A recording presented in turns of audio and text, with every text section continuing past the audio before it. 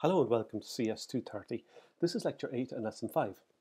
And in this lesson I want to revisit the Apache web server installation and in particular the phpMyAdmin app that came with your XAMPP software that I recommended you use for CS230, and I showed you how to install it in lesson 1.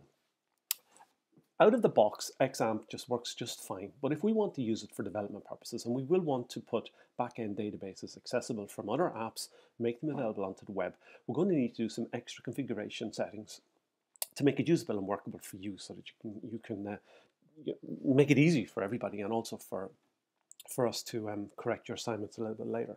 So remember that phpMyAdmin, it's just an app. It's written in PHP, which comes with XAMPP installation, and it also provides you with MariaDB, which is a MySQL equivalent database software.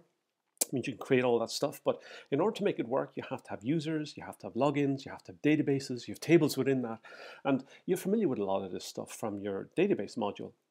And I expect you to know this already, of course, and we build on it in this particular module, but this will be a quick run over what you need to do. So one of the things you need to do is you need to set your administration password, you need to be able to create a new database, tables, you need to be able to create new users, and you need to get some practice. So I've given you some links here in this document, which I'll supply, of course, that you can do, but I'm going to walk you through it with this video as well.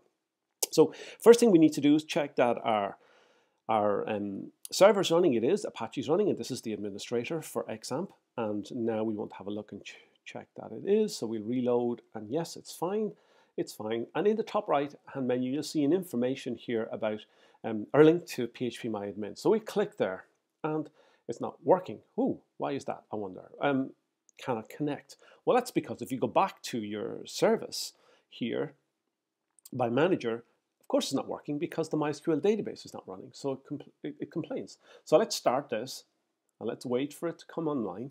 Once it comes online, we should be able to connect again using our phpMyAdmin application. There we go, and let's do it. Let's reload, and unsurprisingly, we're now in. Okay, so what I want to do is we're going to be doing some connections to databases from Node in the next few lectures. So let's create a user called Node user and give it a database called Node user, and then we can put all our tables that we use for examples in there. So we click on user accounts, and then we'll see there's lots of users already here. Okay, lots of root user.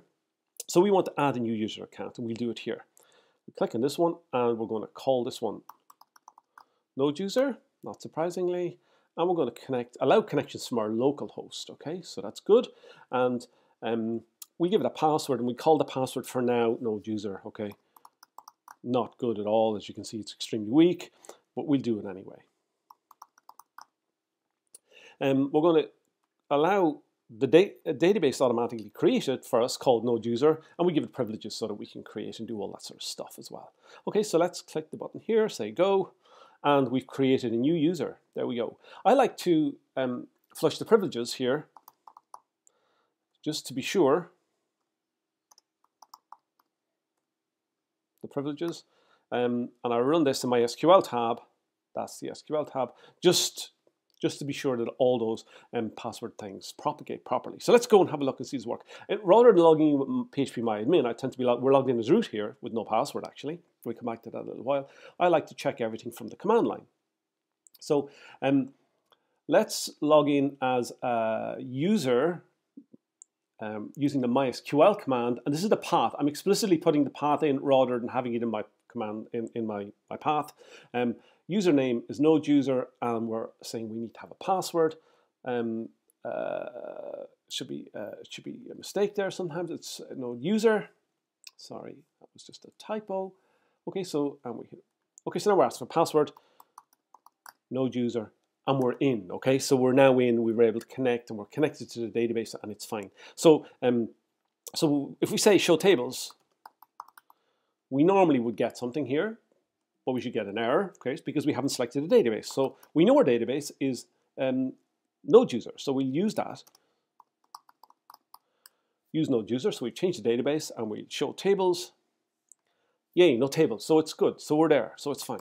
Okay, so one of the problems is that I said to you already is that we're already connected in to this as root here in the phpMyAdmin. Okay, so that means root has all privileges. You can see we're able to create the node user, but we could actually log in here as root,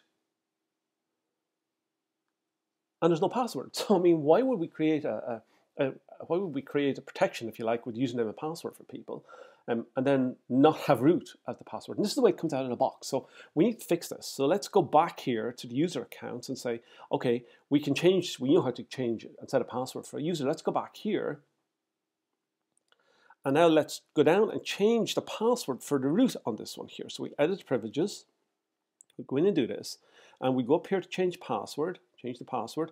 And now I'm going to use the password I normally use for lectures called SQL or 00T. Okay, I don't use this personally for anything. I just use it for lectures. So you'll see it happen a lot in my examples. Okay, and you know, I got it in there. Changed it. So now we're here, okay? So now, what happens if we want to try to flush the privileges again? We can click on another tab here and wonder what will happen. Oops, we get an error, not surprisingly. Okay, we can't connect. And why can't we connect this time? Well, we know it's running, okay? Okay, we know it's running. We just checked, it's fine. We look at the error. It's access denied for user root at local host using a password. So we can't connect here. And the reason we can't connect is because we changed the password. And because phpMyAdmin has a file somewhere that it holds the passwords. Okay, and so we've now changed the password, so we have to tell it that this is the password. So the way we do that is there's a configuration file for phpMyAdmin. So it's in the exam files, and here it is. It's called config.inc.php. I'm going to open this with Atom to have a look. So now, this is the configuration file, it's a PHP file actually, and if you scroll down, you'll see root has no password, which is where we save the password. So let's change that to be the password I specified. SQL root, okay, let's save this.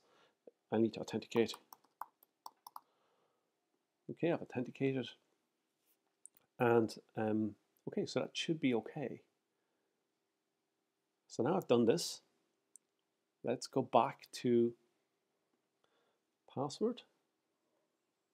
Let's go back to user account, and now I'm in. And we're authenticated with a password, and that's not surprising. Okay, so that's good. We want to be able to show our account works for. So here's for node users. There's some links. How can you access this? If there's some nice, how can I access the Mysql command with exam for Windows? How do you change the root password? There's lots of things for this. How to create a user. You know, we can do all that stuff. That's fine if you want to do it from the command line rather than using it here. Here, I'll give you this link as well. And here's a nice one. The MySQL, the MySQL tutorial, or the database tutorial in W3 School. So look, here we have create a table. Here's a test table in here. Okay, so let's have a look at that. Let's go to our command line. Again, I like to do things from the command line. Let's go there. Let's go back up and log in as our node user. Okay, let's create the table. Oh, no database. Use.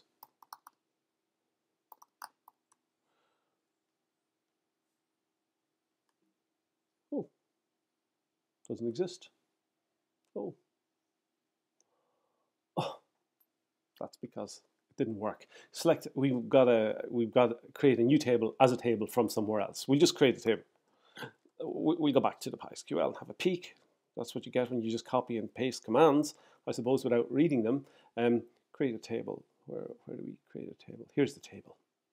I copied the wrong thing. Okay, so create a table. Persons. Let's go back in again. I don't stress too much when I make these mistakes. So now we have a table. Show table. So there's the tables, okay, and there's not much happening going on there. It's one table. We can actually go back to here to the user accounts. Let's look at the databases. Let's look at the node user, and we'll see that there's the persons database, and we can click on the persons database, and we can see that there's not much there happening from this. Select view from variables. Let's look at the structure of the table, and we can see person ID, last name, first name, address. And we can do all sorts of manipulation with phpMyAdmin, or we can do it from the command line over here, and we can just copy and paste some of the examples from querying the tables or insertions into the tables and so forth with working through the W3 Schools examples. So we could go to the insert, syntax, select, all that kind of stuff, to create a demo database. It all works just fine. So you can play with MySQL from the command line here, or you can do it from within phpMyAdmin. You can do selections, insertions, all that kind of stuff there too if you want. Okay, that's it for now. Thank you very much for watching.